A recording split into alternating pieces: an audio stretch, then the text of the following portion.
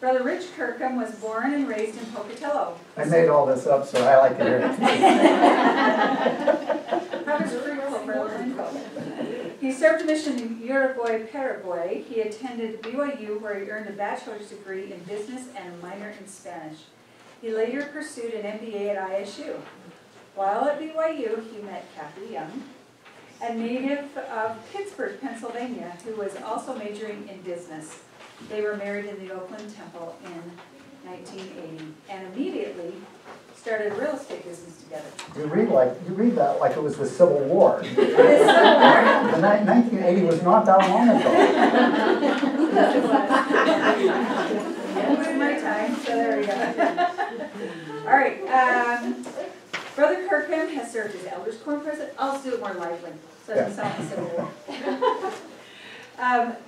Has served as the Elders Quorum President, and Sister Kirkham served as Relief Society President. They taught Sunday school together and served as State Commission together. Brother and Sister Kirkham chaired the Area Youth Committee and also chaired the Area 24th of July celebration activities for many years. So fun. That's awesome. They spent over a decade serving the University State, where Brother Kirkham was a volunteer institute teacher, bishop, and state president. In August of 2020, Brother and Sister Kirkham moved into the Alameda Stake, where Brother Kirkham was called to serve as the stake patriarch, and Sister Kirkham called to serve as the patriarch scribe. I think the Lord moved you into this stake, so we can have you for that. They have 4 sons who are now all married and 12 grandchildren. They love the idea of being together both in time and eternity. Thank you for being here today. We're so excited to hear you speak and share. And when we are finished, we will have a closing prayer and then go home from this last session. And Sister Harrison, would you mind giving a closing prayer? Thank you so much. That's at 4, right? At 4 o'clock, and I'll be in town. Oh, before. Actually, you will probably see, but I will give you a minute. Yeah, Okay. thank you.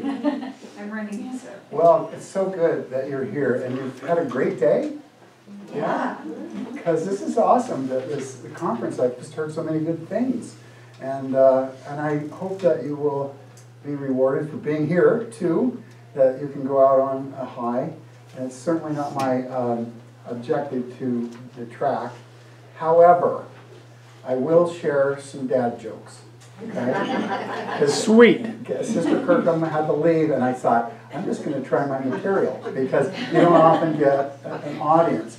And the reason that I have these dad jokes is because patriarchs are fathers. That's the word, means father. And so I figured that there must be an equivalent of dumb dad jokes. There's probably dumb patriarch jokes, right? And so here are some of my favorites. As a patriarch, I have gotten to know 23 letters of the alphabet. I don't know why. Did you hear about the patriarch who broke his arm in 2 places? I gave him some advice and said, don't go back to those 2 places. It was a patriarch who invented the hokey pokey. Unfortunately, he passed away, and of course, when they buried him, they put him in a casket. First, they put the right foot in, and you know the rest of the story. The patriarch went to see a physician. His physician, he had a strawberry growing out of his chest. The doctor looked at it, and he said, let me see if I can find some cream to put on that. Come on, let's do it together. Oh, that was terrible. Okay, so some of you might be interested to know that I have put together a website. And the name of the website is mypatriarchalblessing.com. So if this gets a little, ragged, and you decide you want to tune out, just go to that site. It's not it's a private site. In other words, you couldn't search for it on Google, but I have a lot of resources on there. Wonderful conference talks, books about patriarchal blessings and other things. And I usually use this to help people who are preparing to receive a patriarchal blessing. And so there are some great resources there, and you're welcome to browse that sometime. We're going to talk about some of the things today that are on that site. I want to introduce my scribe. my little Vanna White over here. And I'll tell you, she is so qualified to be the patriarch scribe. We met at BYU in the business department. We were both majoring in business management. And she could do shorthand. And it was amazing because she could just take notes as fast as people could talk. And then she could just transcribe it. And so it was like, wow, that's pretty amazing. And then she would like take all my papers and correct them so they were like grammatically perfect, the sentences are right. And then she would type them out. Well, we didn't have word processors in those days. She could type perfectly. And so I just think she's so qualified to be a scribe, don't you? And she has all this great background. As a scribe, Sister Kirkham will be with me when we greet the candidates to come to get blessings. And we don't have to interview for worthiness. That's the bishop's responsibility. That is one of the great blessings, by the way, of being a patriarch, is that we don't have to worry about worthiness. Those who come to us, we know the bishop has already found them worthy for a blessing. So when they come, they come to get acquainted. We like to think of it that we're helping them to get the jitters out, because sometimes you get a little nervous about what are they going to say and what's going to happen. And so we try to get them there so we can answer questions. Usually a week or two before their blessing, and we'll just sit together in the living room and visit. And it's really a wonderful time. We learn lots of things from those visits. Not that necessarily helps me too much with giving the blessing, because I never know what really is going to be said. But one of the questions we typically will ask is what's on your handout.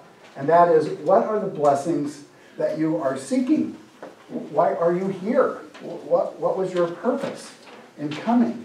And so I want you all, I'm going to give you all just a second or two to think about that. When there are so many great speakers here right now, why did you choose to come to this one? What is there about this workshop that is intriguing to you? And what is the hope you have in getting that? Go ahead and write something down, and you can add to that as the class goes by.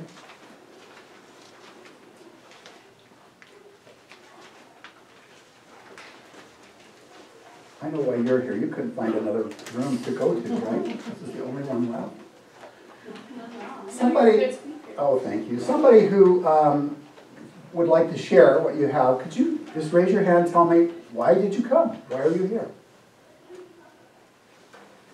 Well, I want to, my patriarchal blessing, I'm going to be honest, so don't judge, but it's short, and I'm like, there's nothing to say about me, I guess. I just want to understand my patriarchal blessing better and how to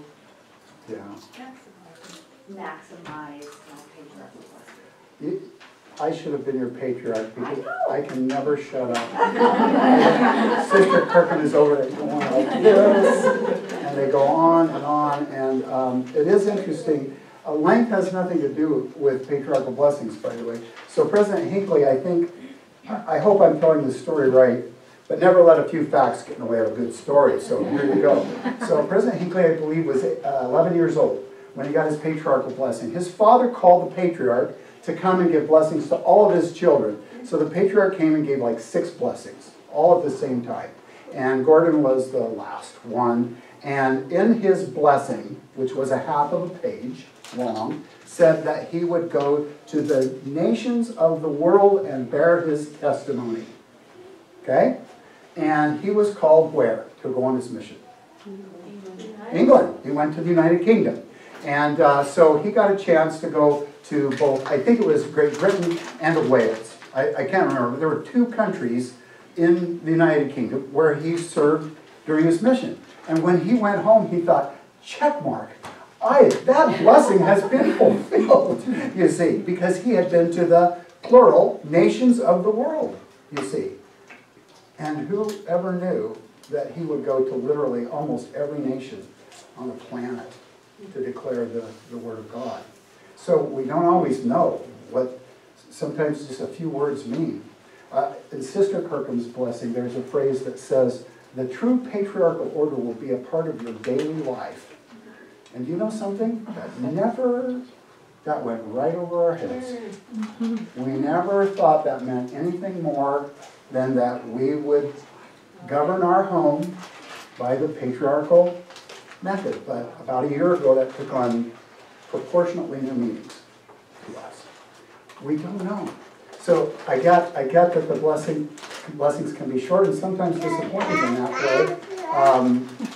So hopefully we will maximize today some of those ideas. Anyone else share with us something you wrote down? Yes? Well, when I got my blessing, I was 17, and Elder Phillips told me I needed to get a patriarchal blessing. I had no idea what he was talking about. I went and did that. This is Sister Phillips, by the way, Elder Phillips. Did you get the connection there? It was many years later that I figured out what an intimate communication that was from my Heavenly Father. And I still thirst to understand more. So the more I learn about that, the more I see in my blessing. The more I understand my blessing.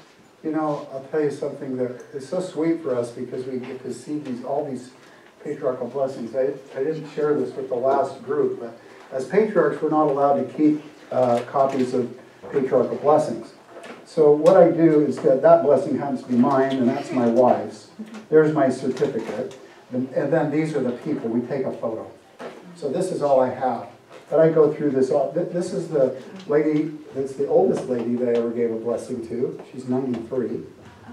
And I think a couple of days later, I gave a blessing to the youngest person that I ever gave one to. She was 12. But yeah, this is a precious thing. And it is so intimate, really, these patriarchal blessings that we have and what they mean. So when we get these blessings, sometimes people are really anxious to get these like in the mail, or we usually deliver them to them, and they think like, wow, it's been 10 days, it's been 2 weeks, what's taking them so long? We are dissecting these blessings. We are going through them, and we are cross-referencing, we are reading conference talks, we are looking up scriptures. We are fascinated by what's in their blessings. And it's just so amazing. And each one of you has a blessing that's like that. It has layers to it. And you just start peeling layers, and then you go, oh my goodness, there's a lot here. So, and maybe that's part of your thing too. And anyone else? What did you write down? What do you hope to get out of this today?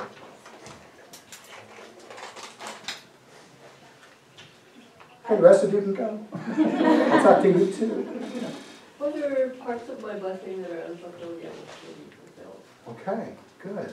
Yeah, and that is an interesting thing. We will talk about that, about the fulfilling of blessings that have yet to be answered. And why is that? You know, and how do I deal with that? Anybody else? Yes. I was really curious about the tipping points in the tripping points. Yeah. In the title of your. Yeah. Okay. Like things that would trip you up or stumbling blocks. Isn't it strange how princes and kings and clowns who caper in sawdust dreams and common people like you and me, we're builders for eternity. For to each is given a bag of tools, a shapeless mass, and a book of rules. And each must make ere his life is flown a stumbling block or a stepping stone. Our Heavenly Father wants you to have a stepping stone. That's what your blessing is for. And if there are things in your blessing that are tripping you up, that was never His intention. And as a patriarch, I can tell you I worry more about that than probably anything. Because I want the blessings that we give to be a reflection of His love. Those blessings are a manifestation that God knows you and that He loves you. And usually, if you get that blessing when you're 15 or 17, there's no tripping points. It's usually years later when it says you will have sons and daughters, and you haven't even had a child. And you're getting to the Sarah point where you're beyond bearing children, or you've never married. And that becomes a heavy burden to carry. Well, we'll talk about that. First, we're going to talk about how we maximize blessings in the patriarchal blessing. Did somebody else want to comment while you're here? I think I saw another hand. Yes? When I received my patriarchal blessing, I had a family that did not go to church. I was going to church. Okay. And when I went, I was in seminary, they start talking about patriarchal blessings, somebody's gonna have one. I didn't know what I was doing. I know I was probably 15, went to the bishop. Then I walked to the patriarch's house. Maybe I was dropped off. But I mean, I hear people talk now about it being a big thing in families and that. I think for sure I probably got dropped off. I had no clue.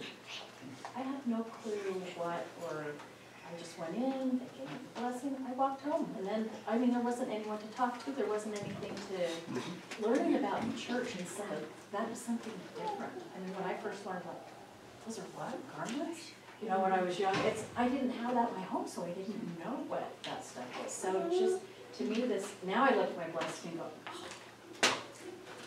why didn't I listen, or why didn't I pay attention type thing to a lot of it, but, so, to me, yeah, interesting to hear a patriarch's view on a blessing. Sounds like a couple of you had a very similar experience, which is, by the way, one of the reasons why we invite them to our house, and kind of discuss the sacred nature of the blessing and get to know us and understand that.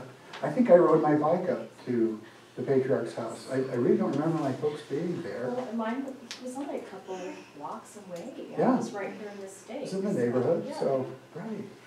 Yeah, well, that's so interesting. Okay, well, let's talk about how do we maximize the things that are in our patriarchal blessing. I'm going to be thinking about you, so I'm hoping the Lord will speak to me, because your case is not unique. It's, I think there are 3 or 4 presidents of the church whose patriarchal blessings are less than a half page long. And President President Faust, who was a counselor to President Hinckley, said my blessing had everything in it that needed to be there. And I thought, wow, that's awesome. Did you have a question? I met a missionary who was less than a paragraph.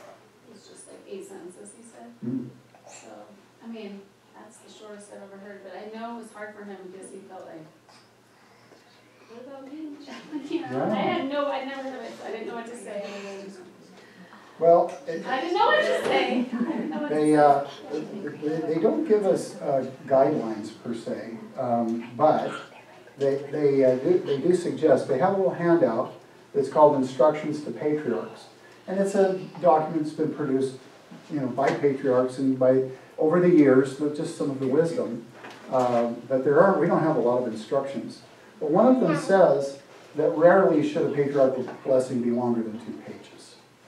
And so that's, if there's a guideline, but here's the funny thing about it. We don't think in terms of pages when we have hands on heads, right?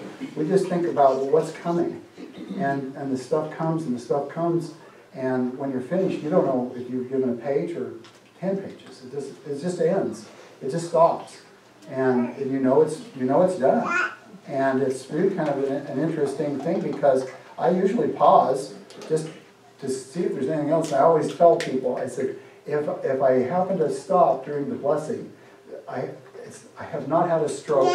Just pray for me at that moment. That's a good time to pray for the patriarch. Yes? You brought up stopping. This is kind of weird about my patriarchal blessing. When they transcribed it, they forgot half of one of the sentences, and so it ends really weird, and I'm like, what? I'm like, I know that made sense when you told me, because there was more to it, but now I can't even remember what it was, because it was so long ago.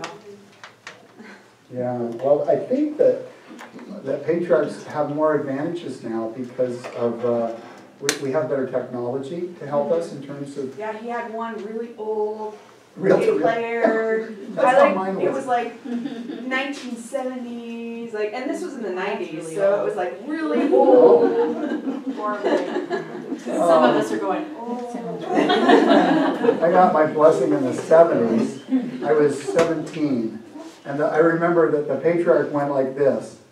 He went over to cassette recorder, and I remember, because he used 2 fingers, right? Yeah. Yeah. I was a kid, I knew how to use it. If you wanted to record something, you just went bam, like that, you know, and it would start recording. And he would go like that. Those 2 buttons, then he came back and he gave me the blessing. And then when he got done, he went back over like this, and he hit stop. And today, this is actually the first time I've done this, I thought, oh, I know my patriarch was the oldest man in the East State. You know, he was the oldest, wisest man. And I thought, I'm going to just check to see how old he was, because he was born in 1911. He was 61. I'm 65. When you're 17, that's the oldest human being on the planet. Oh my goodness, it was funny. And I just thought to myself, wow, when President Ali called me, you might not know this either, it's kind of interesting that the calling of a patriarch, it comes from the Quorum of the 12. You're not called by your state president. They issue they make the recommendation, but the call comes from the Quorum of the 12. And he extends the calling. And I'm flabbergasted. I just never saw myself as a patriarch. And I said, wow, I think the patriarch is supposed to be the oldest and wisest man in the state. And President Ali said, well, you are the oldest man in the state. So I don't know about the wisdom part. I'm working on that, okay? Anyway, we as patriarchs, I know are perceived as being elderly men that walk like this and so forth. And that's one of the reasons I take the photo, is because I want them to remember how young they were, in most cases, and how old their patriarch is. I didn't have a photo of my patriarch, so I took one, or I didn't take one, I looked him up on Family Search. And this is my patriarch right here. And that's the blessing he gave me right there. And that's how I knew how old he was, as I subtracted the day he gave my blessing and his age. We've talked a little bit about my patriarch. I want to talk about Sister Kirkham's patriarch. This is Walter A. Gong. And he was patriarch in the Palo Alto stake when Kathy was, how old? 19. He was much younger. There is a picture of Brother Gong at that age. And this is, I guess you would say the thing about Sister Kirkham's blessing that is so amazing is that I love Brother Gong more than anybody on earth. He is my favorite patriarch, one of my favorites, obviously. I love my patriarch too.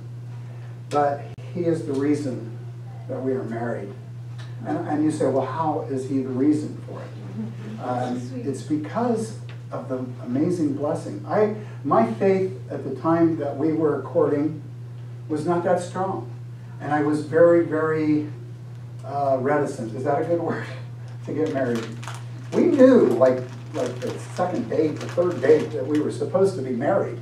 But I had to, you know, A year and a half after that. Also, somebody told me once that you should date somebody at least long enough that you see their bad side. And so for 2 years we dated. It never came out. I am still waiting to see her bad side. She just doesn't have one. And so I just thought that's impossible that somebody could be that good. But then I saw this blessing that was given by Brother Gong. And she got that when you were how old again? 19. And we had been talking pretty seriously. When the blessing arrived, I read it. And I thought, oh my goodness, I have never in my life seen a patriarchal blessing like this one. This is an amazing person. So he was the one who, you know, kind of let me know that. Yes.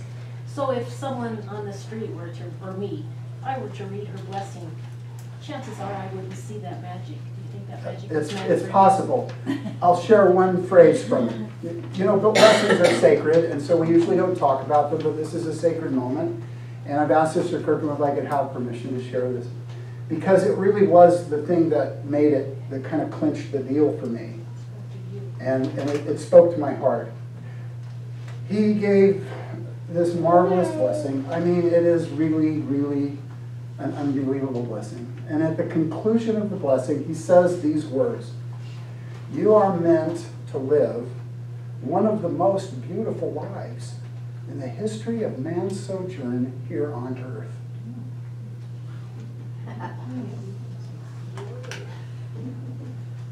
Let that sink in. What do you think it's like to live with somebody who's meant to live one of the most beautiful lives? Well, I'll tell you what it's like. It's like living with an angel on earth. And it is like I'm the most privileged person. And I even as a young man of 23 or 4, I recognized that. And I thought, I really want to be with her so I can see that future, and there have been no regrets. Well, once in a while there's something that comes up, okay? Once in a while. And I said, well, you see, you were meant to do that. Doesn't mean you're going to do it. You're meant to. No, it is so true. And she has such a beautiful blessing. And so I love Brother Gong. And of course you might recognize the name. He's the father of Edward Garrett Gong. And so very dear to us, these people. When I was 17 and got this blessing, I'm going to just tell a kind of a quick story, and then I want you to kind of unravel it, unpackage it. So watch for a few clues that I'm fishing for here, okay? So at age 17, I got this blessing, couldn't remember what it said in its entirety, went home, waited for the blessing to come.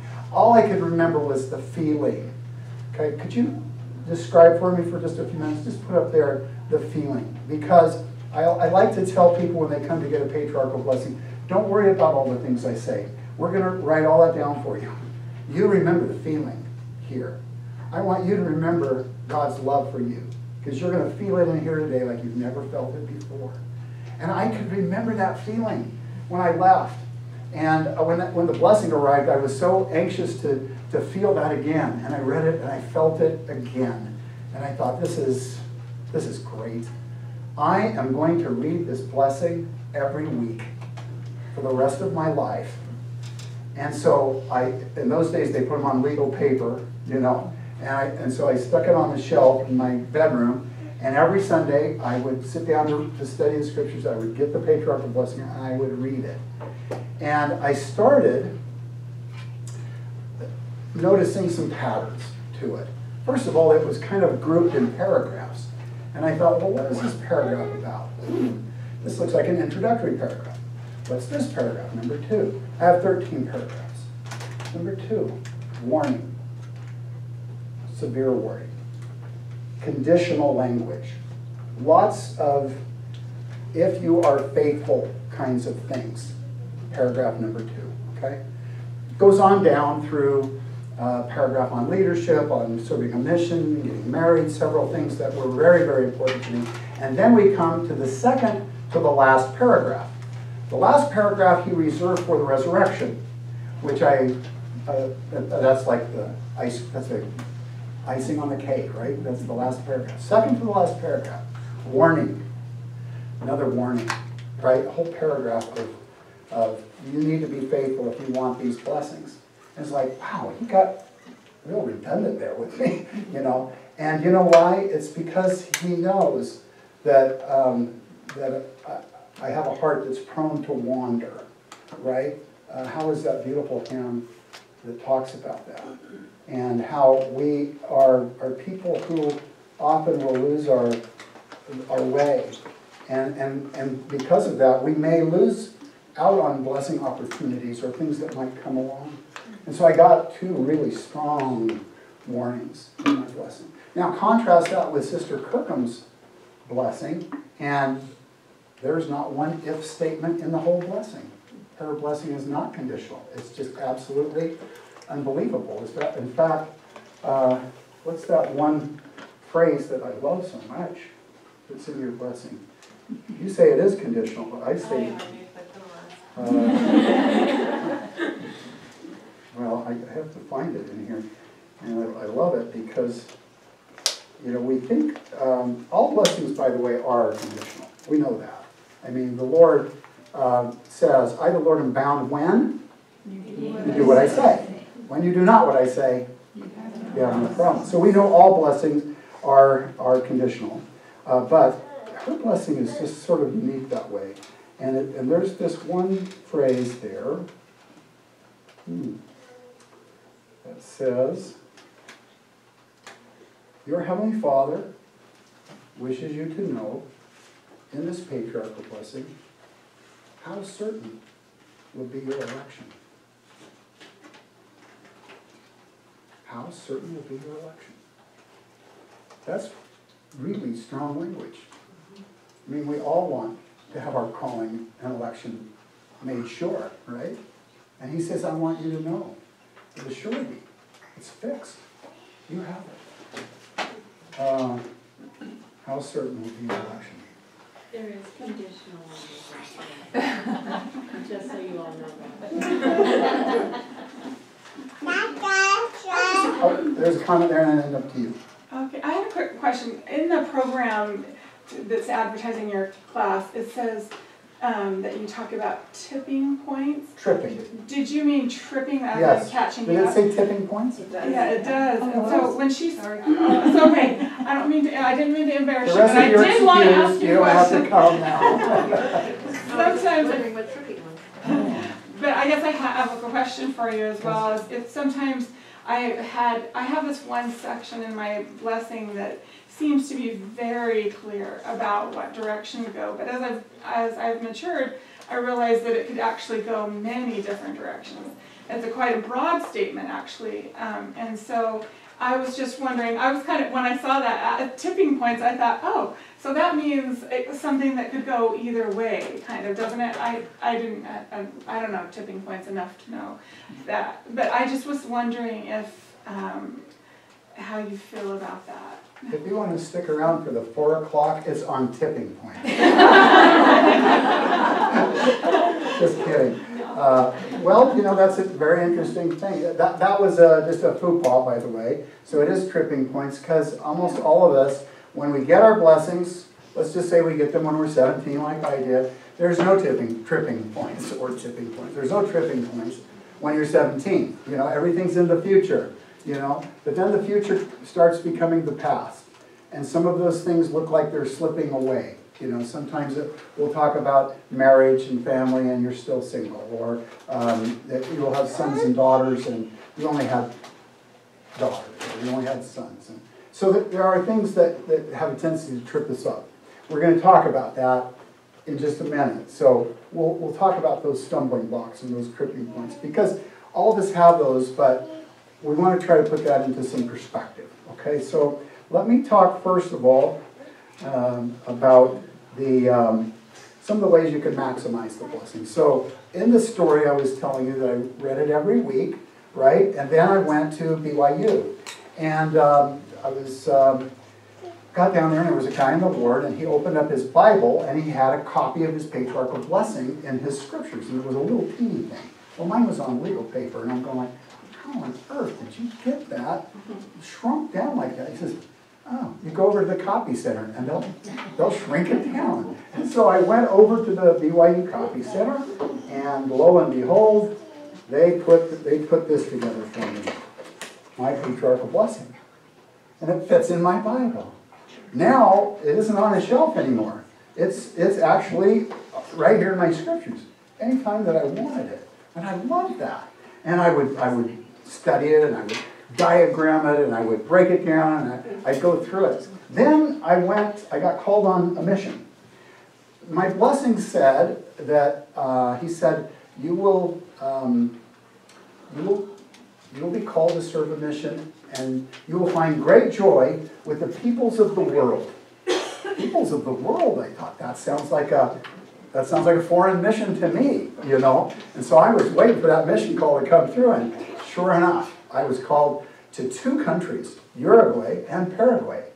And so I had this unique opportunity to serve the peoples of the world. But before I could serve them, I had to go to the MTC and learn to speak Spanish. And I learned something in the MTC that was kind of astounded by, and that was that you can memorize a lot of material. They had us memorize this entire book. And one of the things that we memorized was the Joseph Smith story, word for word. Now, I don't think they do that anymore, but in those days you had to learn every single word in this book. And then every day you would review those with your companion and you would go through those discussions.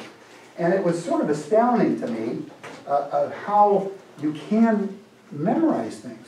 And I thought, I think I should commit my patriarchal blessing to memory. That way I'll always have it with me, wherever I am. And you know what? It didn't take me that long to do it. I've been reading it every week anyway. And it was probably the best thing I ever did. Do you know why? Do you ever get a song stuck in your head? And it just goes over and over and over and over. That's what happens with my patriarchal blessing. I'll get these phrases that'll just go over and over and over in my head. And of course they're beautiful. Unless they're a tripping point. If they are a tripping, maybe they're a tipping point. I don't know. But if they're a tripping point, then that's not a good thing. We'll talk about that in just a few minutes. But that was the next thing I did. I'm going to stop this story right there. And let's kind of unpackage that just a little bit. Yes? My husband's patriarchal blessing said something about going to the nations of the earth, and he went to San Diego. So when he got a San Diego call, in fact, he told the bishop, I'll go anywhere except Southern California. And I don't remember the other one, but anyway, he went to Southern California. And the population there is so diverse, he did go to the nations of the world. All right. Wow. So, yes. Can you be a member to get one? Yes. And why do you think that is? You have to be a member of the church to get it? Yeah. It probably has most to do with being a descendant of Abraham. And that's part of the reassurance of that. And we're going to talk about that in just a few minutes. And so let's wait to get into more of the Abrahamic thing here in just a minute. Now, anybody can receive a blessing, and any father can give a blessing. So that's a possibility.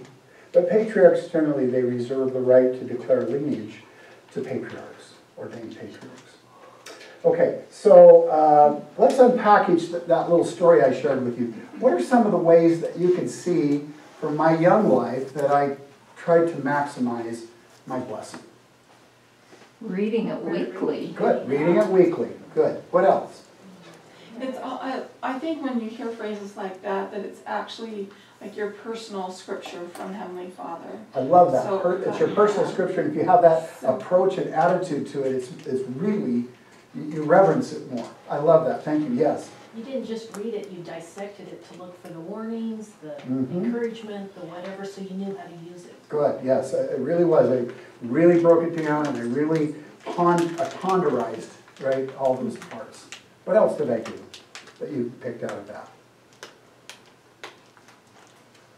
You were continually looking for more ways to do it. Yeah. So you figured out how to get it into your scripture. There you go. Good. I didn't do everything. What else could I have done, or what maybe didn't I mention in the story that you can do to maximize the promises in your patriarchal blessing? Could have prayed about it. Praying. Thank you. I'm glad you said that, because really that is such an important part of it. This is Heavenly Father's blessing to you. You need to ask Him, what does this mean? Why is this there? What do I do with it? How can I fulfill that? Right? Okay, good. I think something that I really lack that I need to fix that maybe you could have done is I don't do all the things it tells me to do all the time. Like it tells me to keep a journal. I haven't kept a journal for a long time. Those things, if you really want the blessing, you really have to take the counsel and apply it in your life consistently. Yeah, very good. Yes? You could write, like, if there's the conditional statements, you could just simplify it. If, then, just to. And really identify those, right? Because they are conditional. And what do I need to do to be living under the conditions that will make the blessing happen? Anything else that you could see in there? Now, I deliberately kind of didn't talk about my spouse's blessing because I was telling you the story from before we were married, right? But what about your spouse's blessings?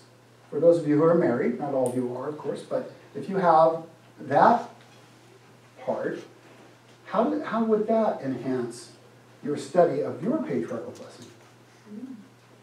Well, sometimes it talks about your spouse and the spouses. So Exactly. maybe.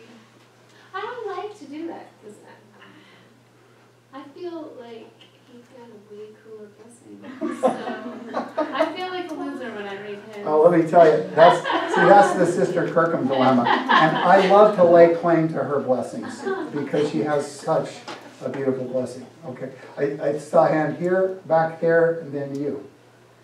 I just think when I compare mine to my husband's, I try and put it together like you're cross-referencing scriptures, and it's like, okay, if this is here, we're together as a team for eternity, they should kind of blend, right?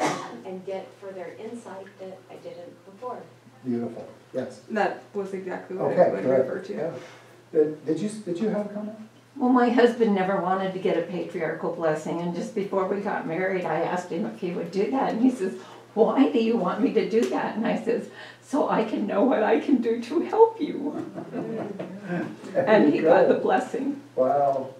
Well, this is just one of the ways you can enhance, get more meaning. I'm not saying you have to do that, obviously, but you don't have to do any of these things. But these are suggestions about how you might, dig the gold that's in there out and refine it and use it.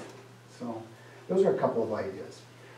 Yes. This woman that here in the front, I'm sorry that I don't know your name, but his coolness definitely is rubbing off on you. I think that is when you come together, that's part of the sealing, and I think that you can fully embrace that. And he chose you. Well, thank you. I think this is it is a really important synergy that is created there. I just wanted to throw that out there because a lot of times we tend to be real provincial in our view of our blessings, but you're living a life together. And so those blessings, they run together, they overlap, they intertwine. Yes. Well, and just listening to this conversation, I just kind of wondered, Heavenly Father sitting there going, oh my goodness, I do not think that she is cooler than you. I value you. What I had to say that day was important. You know what I mean? But if my children were comparing themselves to each other that way, it would hurt my heart. Yeah, it would. We have very little time left, sisters, and I want to get into this idea of the tripping points just a little bit. I wouldn't say all of us. I don't think I have anything in my blessing that trips me up. There are some things that have tripped us up in Sister Kirkham's blessing from time to time. And I understand a little bit about what it is. And so I want to speak to this just a little bit. And I'm going to do it because by way of sharing a story, I'm going to read it to you because it's really my journal entry. And I hope that you can bring from this the point that regardless of what it says in your blessing, it is incumbent on you to be faithful, no matter what it says. And even if you think that the Lord can't fulfill the blessing, He can. But there is a scripture in Doctrine and Covenants, section 9, that says, if I can find it here real quick, the Lord knoweth all things from the beginning, wherefore He prepareth a way to accomplish all His works among the children of men. For behold, He hath all power, and the fulfillment of all His works. Thus it is. Amen. Don't ever take that from God. If He said it through the voice of His servant, you can claim it. And you may not know how. There was no way that Sarah and Abraham ever thought they were going to have children. And it was such a miracle when it happened that he was 99, she was 89. He was a miracle child. And it was as if God wanted to say, you're not going to solve this problem. I am. Stand back and watch me. And so, for those of you who may have those promises in there and they're not yet fulfilled, they can happen and they will happen if you're faithful, as Abraham was. Now, this story. So, Kathy and I were down in near Preston, and we drove over to Riverdale. How many know where Riverdale is? Thank you, one person. No, a few of you know. I didn't know where it was. We'd never been there. July 25th, 2021, Sunday, Riverdale. Today we visited the Riverdale, Idaho ward where brother and sister Maples gave their mission farewell. We don't know the Maples. We just happened to drop in. They are going on a mission to Nauvoo. That is amazing. I would love to go to Nauvoo on a mission. They have no connections to anyone in the mission. They don't know anyone special in Salt Lake City. They didn't pull any strings. They just opened their call and it said, "You are going on a mission to Nauvoo." But the story of how they got to that point is even more amazing. Their family had a 15-year struggle with financial problems that never seemed to be solved. One day it was the roof that blew off. Another time it was a medical bill. Then a tractor broke down. Next, a crop failure. Some of their adult children borrowed money that they couldn't repay. The problems went on and on. Evelyn said, "All of this nearly consumed us. We showed faith, but nothing happened." Sound familiar? Can you identify with this a little bit? After many years, Evelyn said to herself, "Do I even have faith anymore? The Lord will not answer my prayers. We will never be free from this bondage." I think we've all been there at some point where we say, "He can't do it." Well, he can, and here's the story. It's a great story. In desperation, they turned to their stake president. They asked, "President, what can we do? What should we do?" He said, "Evelyn, faith is always the answer. Always. Faith is always the answer, sisters. Always. Faith." They left the stake office determined to have faith, but things did not get better. Time went by. 15 years passed. Suddenly, after 15 years of financial difficulties, their prayers were miraculously answered. She testified they received perfect guidance and direction.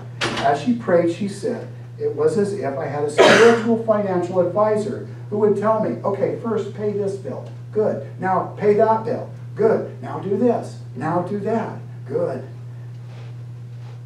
In 2 years' time, they paid off all their debts. They saved enough money to go on a mission. Their financial problems were solved. For them, it was an absolute miracle. She continued, "If the problems had gone away earlier, things would have been entirely different than they are today. We would not have been able to retire like we are now and go to serve a mission in Nauvoo like we are doing now. Most of all, we would not have developed the strong faith that we have in our Heavenly Father now. We will be far better missionaries and of more value to Him in the mission field because of what we have learned about faith." She continued, and this teaching, this is really, really good. She said, "If we cannot change the Lord's purpose, and if we cannot alter His timetable, then what good does it do to have faith?" Good question. Answer, faith is to teach us to trust Him. She shared an insight from Ether, chapter 6 in the Book of Mormon. She said, "After launching the barges, the scriptures say that the wind blew." A wind? Yes, a furious wind. They were tossed about on the sea. Many times they were buried in the depths of the sea. The wind never ceased for 344 days until they arrived at the promised land. In a sense, this is what happened to the Maples. Their prayer was that the wind would cease. If the winds would just let up for a while, they could get on top of their financial challenges, they thought. But the winds for them never did cease. What they eventually realized was that the winds, furious though they were sent from God to teach them to have faith in Him during their trials. What would have happened to the Jaredites that they had prayed to have the wind cease, and the Lord had answered their prayers, they would never have made it to the promised land. Our faith is what unlocks the power of God in our lives. 15 years, that's a long time to have financial trouble. Some of you have been bearing burdens longer than that. Maybe with relation to your patriarchal blessing, maybe not. But the point of this is, it doesn't matter. What matters is your faith and believing that God is who He says He is, that He can and He will fulfill His promises. And this is why every patriarchal blessing, and why I see myself, that it's my turn right now to continue to remind everyone of the Abrahamic promise. God made a promise to a man who lived 4,000 years ago. And He continues to keep that promise alive by calling patriarchs to remind you that you are the daughters of Abraham. And you're entitled to his blessings, which are the blessings of the gospel, of eternal life. So, I think we are at the top of the hour. I want to just leave you all with my love and my blessing today, that you might go home and further analyze your own blessings, that you might find in there some of that gold that you haven't yet extracted. And for those little stumbling blocks, those tripping points that may be there, that you will renew your commitment to be faithful to God, and He will deliver. And these things I say in the name of Jesus Christ. Amen.